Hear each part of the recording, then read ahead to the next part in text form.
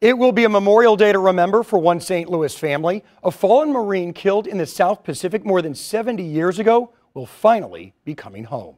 So it was a very emotional, sequence of things. Walter Hayden of St. Louis grew up looking at a picture of his older brother, Harold. I never knew Harold, but his picture was always displayed in my parents' bedroom.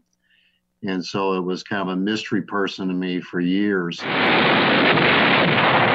Harold Hayden died in the Battle of Tarawa in the South Pacific in 1943.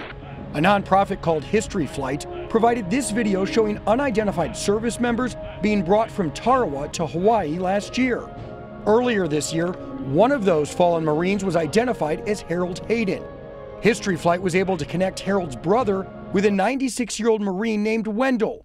Wendell was with Harold when he died. He was dead 13 years before I was born, so obviously I had no relationship with him.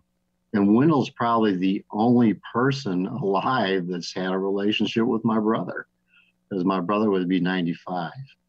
So it's an incredible story in those terms. More than 70 years after giving his life for his country, Harold's remains will eventually be escorted from Hawaii to his final resting place, and it will be a very personal escort. This whole circle will end with my son, who is a Marine, bringing his uncle home from Hawaii, where he is currently at. He'll be buried at Arlington. Hayden tells us his brother's remains will be brought to Arlington National Cemetery soon. That will happen once travel restrictions due to COVID-19 are eased.